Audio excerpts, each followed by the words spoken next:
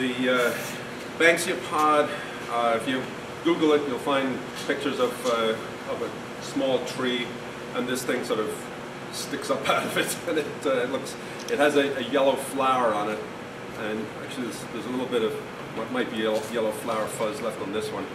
But it's a absolutely renewable turning source. The tree produces them however many times a year they do, I don't know. The thing with Banksia pods, though, is that they are full of seeds. So I had actually mentioned to Steve that anybody in the front row might want to wear a face shield, or at least glasses, because when I turn this thing on, I don't know where the seeds are going to go. I mean, they're going to fly out of here. They might fly out of here. They might not. At least when I'm actually turning, most of the stuff tends to fall right at your feet. But when you turn this on, they're going in any direction. So that said, anybody who wants to leave, now's your chance. So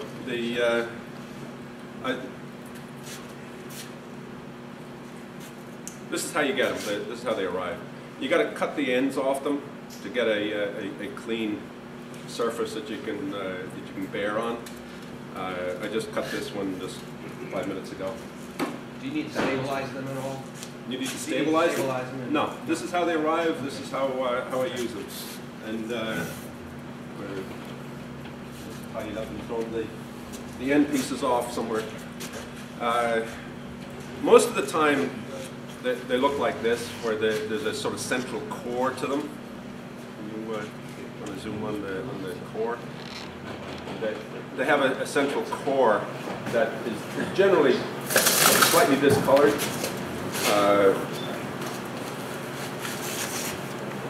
Somewhere. So this central core here is usually pretty centered. Now, this is the first one I've come across in a long time that it's off on this end.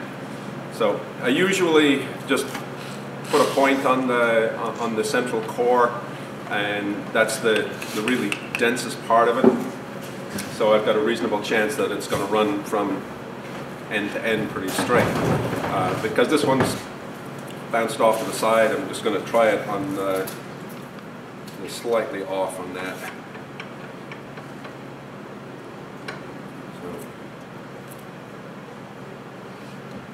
So it looks like it's reasonably well balanced there anyway.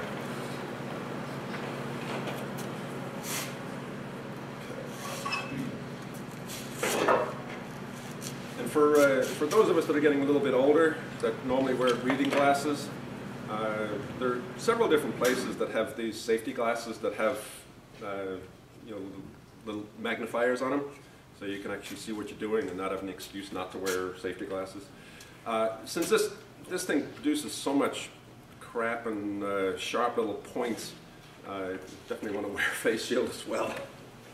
So I'm going to, you can start out roughing them out with a roughing gouge, or you can do it the Allen Lacer style with the big skew. So I'm just going to give this nobody's dead yet? Okay.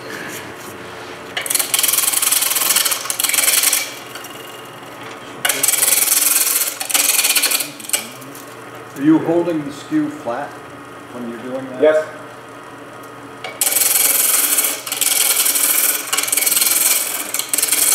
So I'm cutting that way.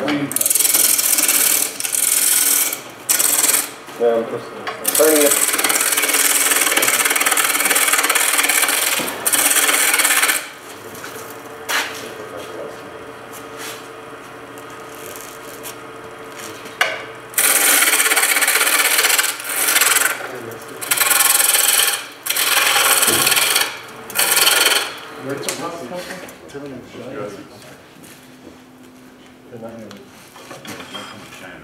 Yeah.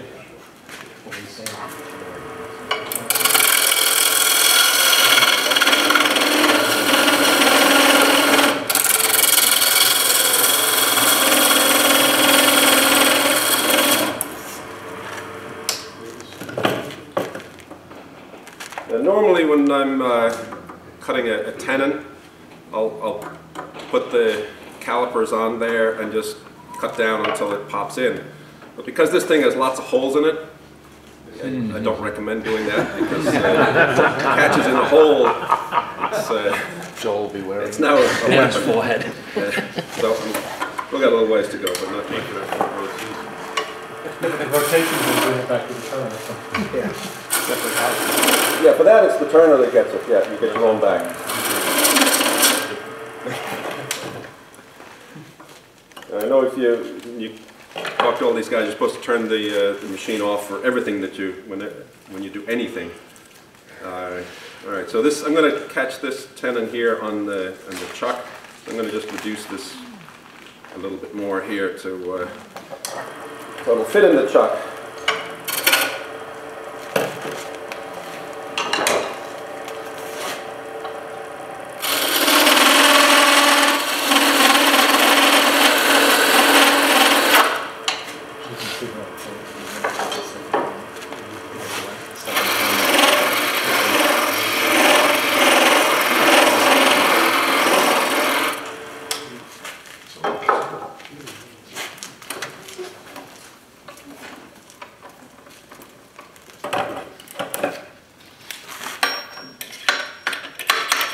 This is just the regular one-way safety thing with a couple of little nicks in it, the way that Alan Lacer showed us how to do it, and I took the spring out.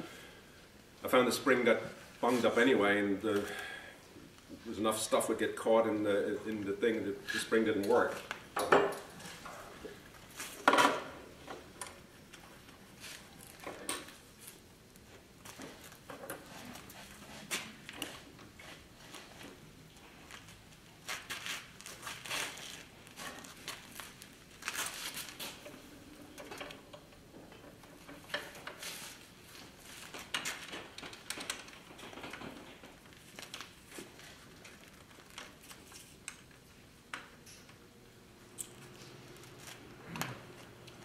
This is not a dovetail jaws on this. I think this probably works better on these because they're more fibrous than real wood.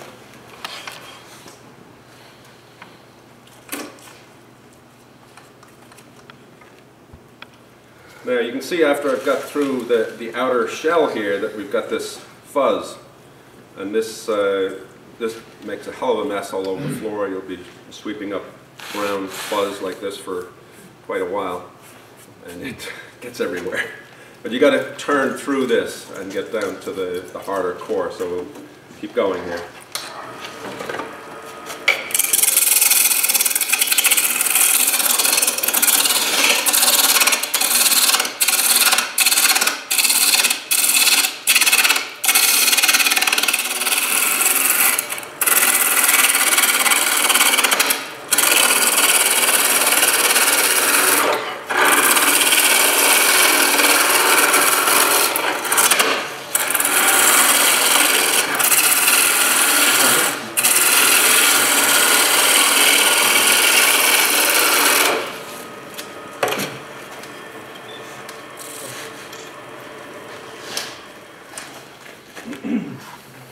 Okay, we're getting there. We've got some fuzz here, but this is what we're looking for, is this here. And you can see all these little things in here. These are the actual seed bits, and we'll dig them out later.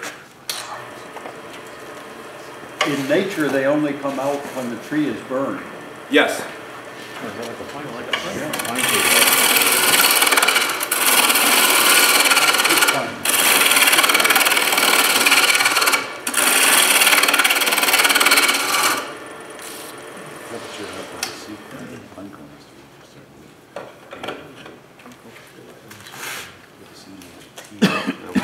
Aiming to do one of these today, so we've got really only need one area where it's at the widest part without any fuzz. So if I try and pick it around about here, because this area here I'm going to be turning away, and then anything up here I'm not too worried about because we're going to get right down to the core.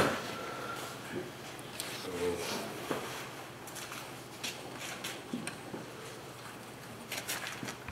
that.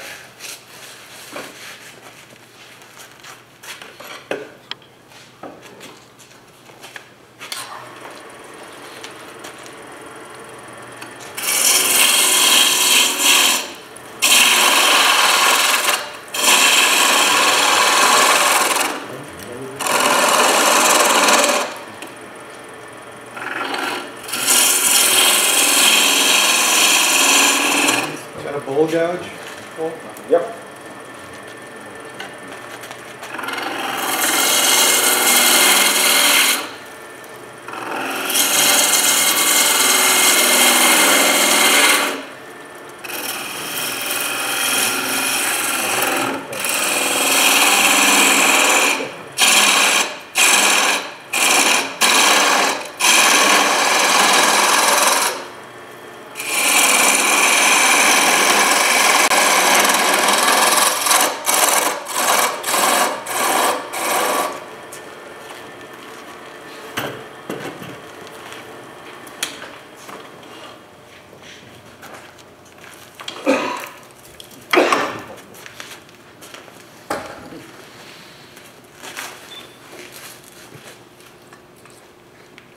All right, doing finials, kind of work from the point back in towards the supported area. So we're going to try and finish out here as best I can. And because this stuff is kind of fibrous and doesn't really have a true grain, we're not running with the grain so much. So we kind of have to finish it off out here before we move back in here, because trying to come back out to it is could be hazardous.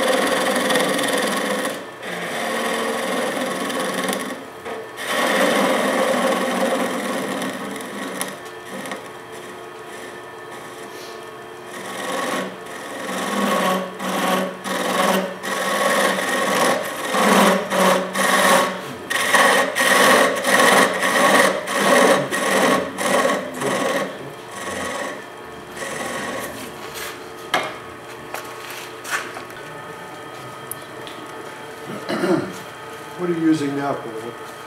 Just a spindle gouge.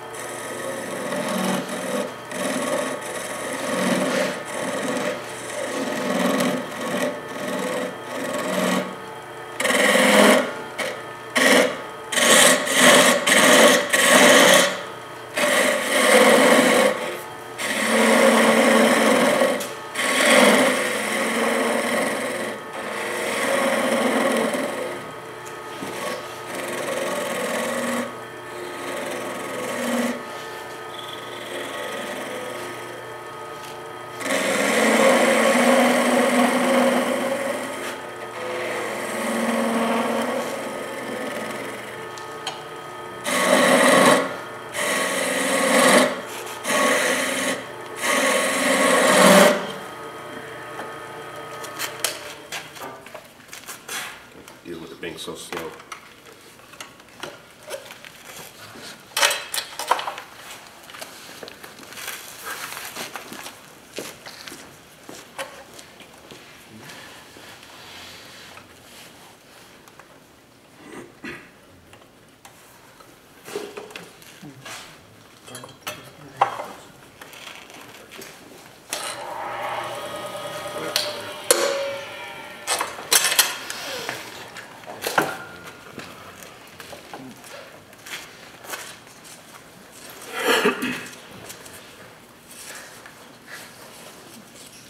Paul, how much smaller can you make that shaft than that stuff?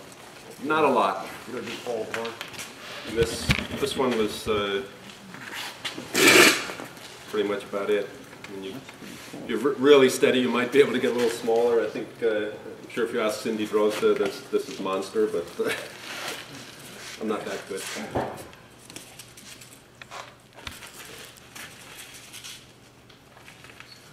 I buy sandpaper and bargain box from Klingler.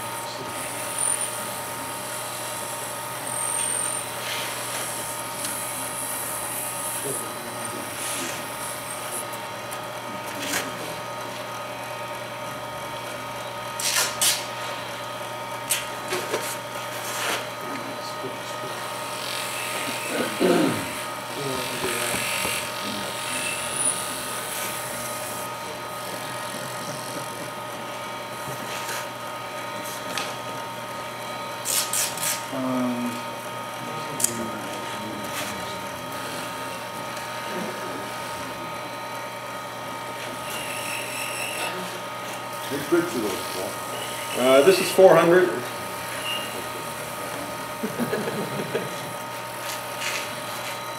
What'd you start with? 150.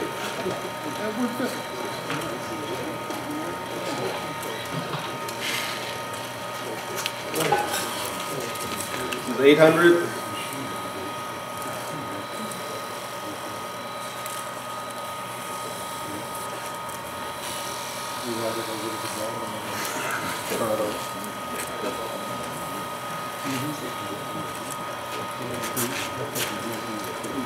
Well, it's kind of the boring part.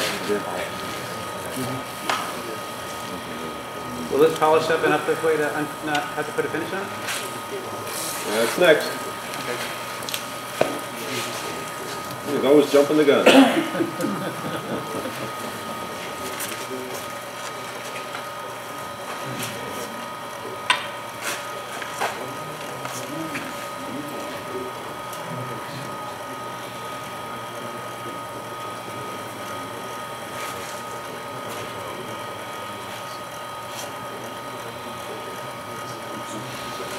What is that you just put on?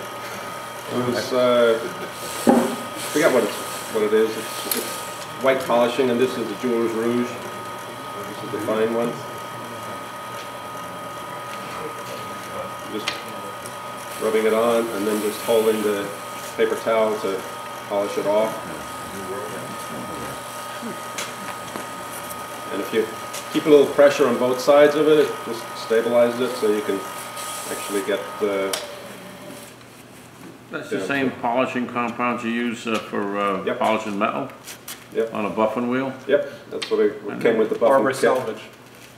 So you're just applying it directly to the piece? Yeah, just charging, basically, instead of charging your buffing wheel, I'm charging the piece, and then just buffing it off with the paper towel.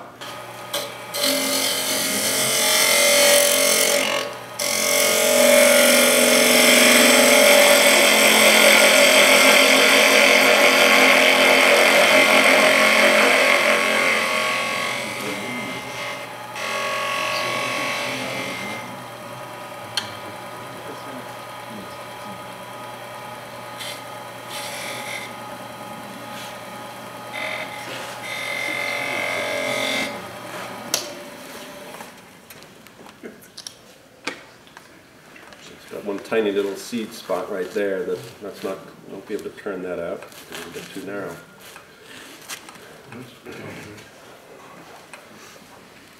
A little bit of vibration on this part here, but that'll sand out.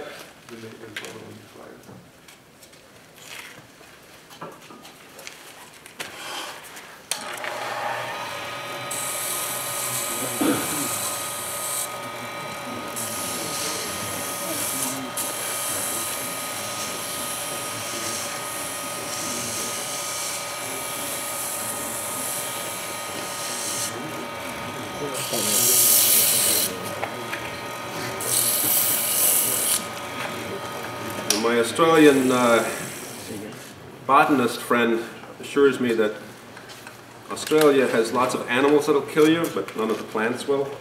So, going by her recommendation, it's not such a terribly toxic thing.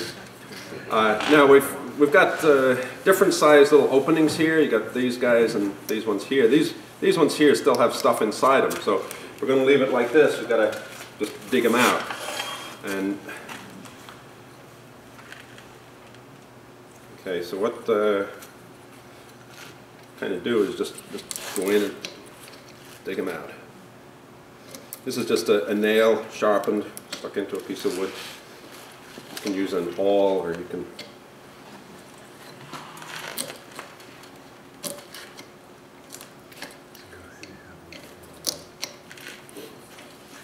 You should ask somebody to turn you a nice handle for that. Yeah, I don't know any good turners though. Paul, can you leave the seeds in, or do they eventually just fall out? You probably can leave them in. It just looks better to take them out? Just you can do more things if you take them out. You can do inlays.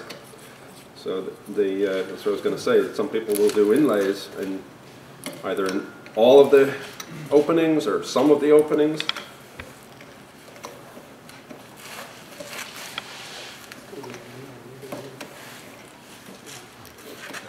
Now you can do hollow forms with these.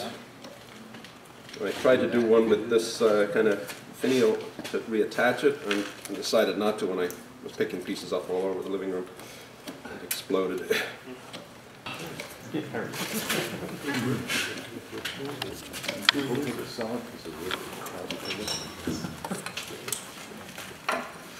All right.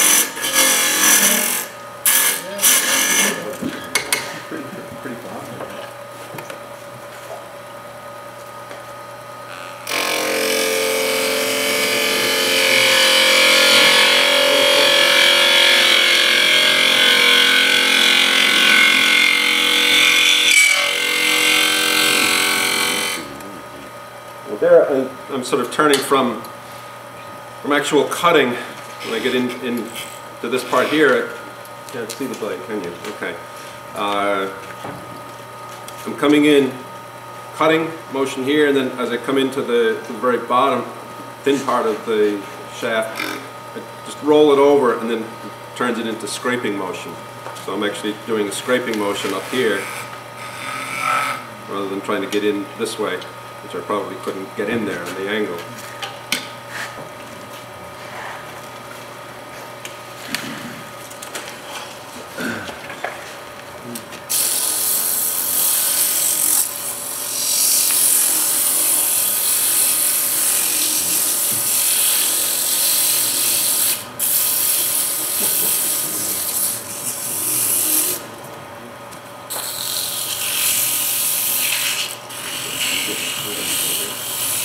How hard is that kind of material? Sorry? How hard compared to, let's say, pine or cherry or some other? Harder than pine. It's probably a lot softer than cherry. I mean, this is 150 grit, and you can see it's actually sort of doing some actual shaping of the wood, of the pod. Yeah, we're doing it. Oh, got more seeds to dig out. My specialty tool Right in the front. No. There we go. Thank you.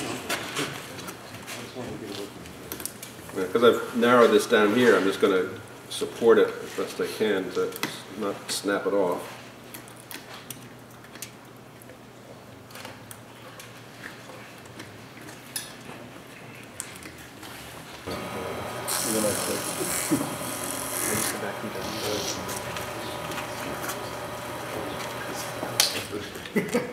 Yeah, so that's it down to 400.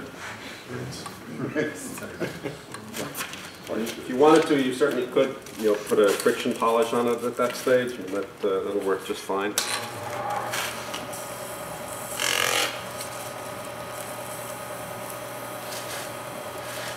Is there any recommended finish for that, for those pods?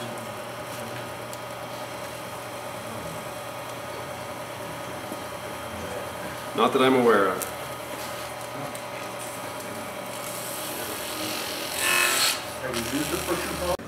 Yeah. So now we're down to 1200 here.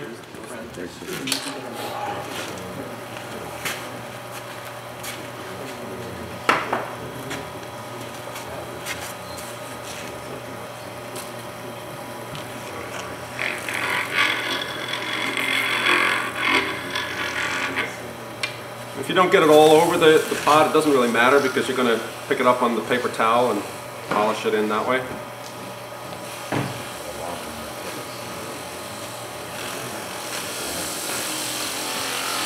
You do need a little bit of pressure with this. I kind of try and do it from both sides, so I'm not putting too much torque on it. So there's the white, and yeah, so we get a little bit of paper towel gets caught in it. But if you're doing it with the friction polish or shellac polish, now that'll just stick and seal, and it gets to be really tough to get out. Cloth wouldn't prevent that? Yeah, cloth would prevent that, as long as you didn't get it caught and wrapped around it. Kind of sheet of undershirt or something like that. Something that doesn't have a lot of cloth.